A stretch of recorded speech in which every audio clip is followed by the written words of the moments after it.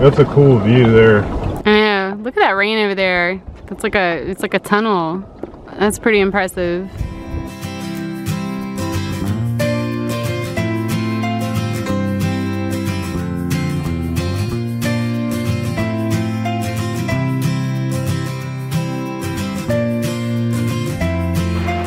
So it's storming outside, and this lets us be able to find the leaks that we have. And we are actually, the boat is leaking from right there. The hatch, the forward hatch. It was leaking before, we just have to recaulk it. Unfortunately, this is Tate's bed, and it's raining into the boat. We caught a ton of water with all of the storm and everything outside. It is very rainy. Oh my god, we had to shut the pour lights.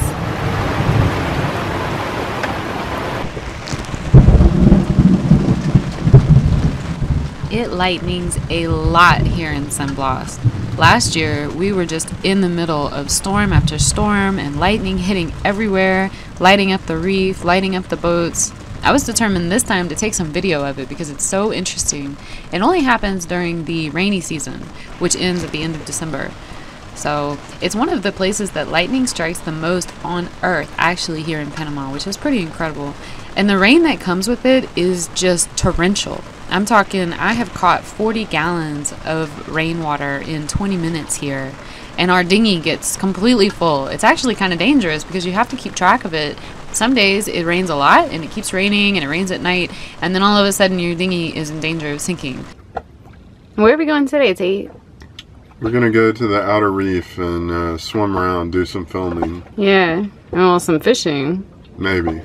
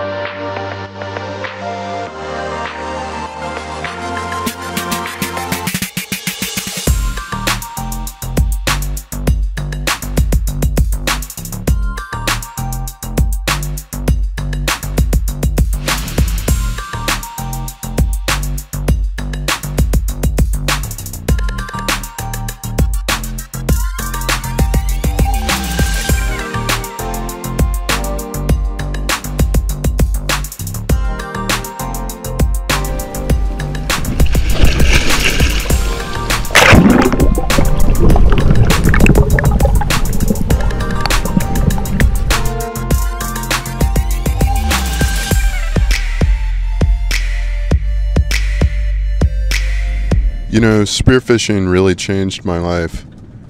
When I first started spearfishing, I was overweight and didn't get a lot of exercise, and I didn't always know what to do on the boat. You know, you're just kind of out there, and if you couldn't go to land, it was kind of boring. But I got into it, and I really enjoyed it. I found something that I could do every day, and I loved. Going spearfishing is sort of a mix between going snorkeling and seeing all the beautiful things you can under the sea, and it's part hunting, where you're perfecting a technique and looking for different fish and different things that maybe you want to go and shoot at, and it's also part bringing home dinner in remote places where there may not be protein available. And all of these things combined brought a lot of joy into my life, and it helped me get into shape and improve my fitness and improve my well-being. And in some ways, it's one of the biggest motivations I have while cruising. It's something that is truly wonderful to me. So I haven't had a lot of luck fishing this year. I don't know where all the fish have gone, but today we're gonna go way out to a little honey hole that I have and see if our luck can change. Yeah, what'd you shoot last time we were there? A lot. That 45-pound cubera? No, that was a different spot. Oh, this is where I got chased by sharks? Yeah. Yeah.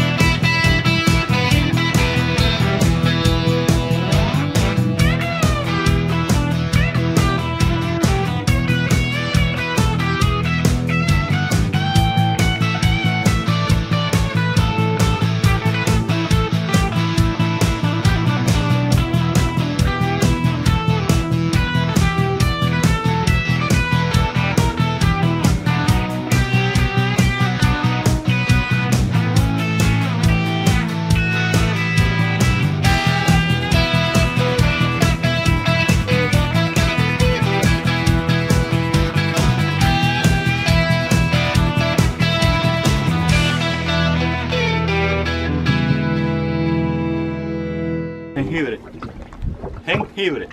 Jengibre. Jengibre. Jengibre. Okay, this is ginger. Wow, look at all this delicious stuff. So we have gasoline and rum and wine, beer. Awesome. So we got more gas today. The veggie boat brought it. We asked him to. Yay! And that's good because it means we can go to the outer reef more. Our 2-stroke outboard uses a little bit more gas than our 4-stroke. So. Right. Yay, gasolina! Since we've been out in San Blas, the vegetable boat luckily has been coming every week or 2 weeks, usually closer to 2 weeks. It's really good because the vegetables here in San Blas don't last a long time because it's hot and they like seem to shrivel up pretty easily. Can you see that? So we really look forward to the vegetable guy coming.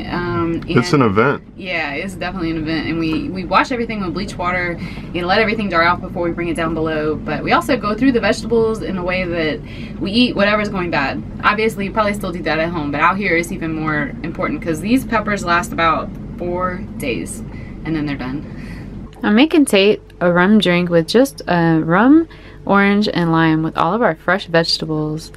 And this papaya I'm so excited about. Look at that.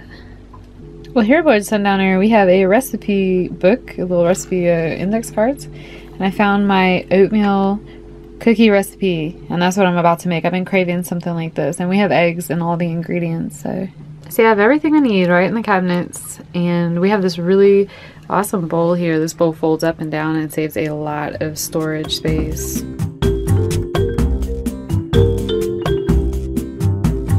So I didn't have any butter. I used this coconut and sesame oil instead. Hopefully that will be okay. It's basically just flour, baking soda, baking powder, and salt mixed up in the dry stuff. And then I have half cup of oil, 1 cup of sugar, brown and white, 1 large egg, and a teaspoon of vanilla. And then I'm going to stir some oatmeal in there. And you can put raisins if you want, but I don't have any raisins. And then I'm going to bake them for until they're golden at 350. I oiled our little baking dish here with coconut oil for these delicious cookies. And that's the finished product, and they are delicious. That sesame oil and coconut oil really helped it, I think. It gives it a really unique flavor. These are the best cookies I've ever made on a board. And I'm gonna treat myself to some delicious boxed milk and dip them in there. We have to carry this boxed milk because you can never get fresh milk out when we're traveling. But this stuff is actually really good. It tastes just like regular milk. You just put it in the fridge, but you don't have to. It stays on the shelf, just completely stable for, gosh, like 6 months. So I know I said that I only swim like every other day or every few days, but that was last time. And we had a lot more time in San Blas last time, and now I'm taking the opportunity. I think this is my 4th or 5th day swimming in a row just because it's so beautiful and calm out here, and like come the end of December, this type of weather goes away and we can't get out there. So I'm trying to like make the most of every single day. One of the really nice things about this anchorage is that there is lots of snorkeling, and just to the left of the island that I keep showing you behind us, there's this really beautiful like coral area with lots of other places, and I don't have to take the dinghy to get there. I can actually just get my flippers and weight belt and everything and just swim right out there and see what's going on. I like to go in the afternoon. It's almost, it's like 2:30 right now, so it gets dark here at 6 o'clock or 6:30. It's so early, but I'm excited to see what animals await out there.